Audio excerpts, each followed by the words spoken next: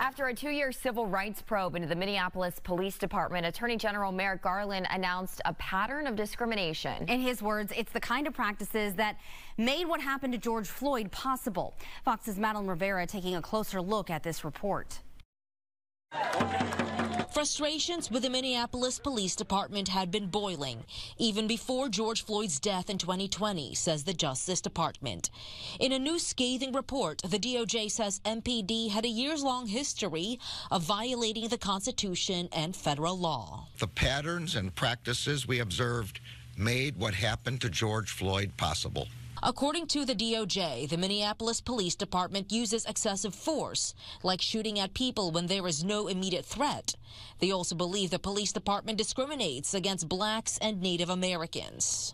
We found several incidents in which MPD officers were not held accountable for racist conduct until there was a public outcry.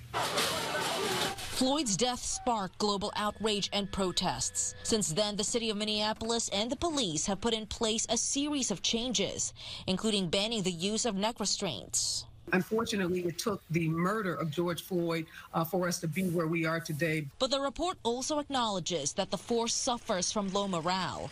Hundreds of officers have left since 2020, a pattern that some law enforcement experts believe will continue.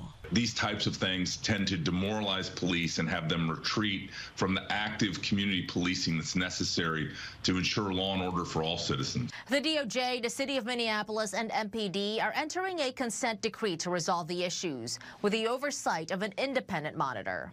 In Washington, Madeleine Rivera, Fox 26 News.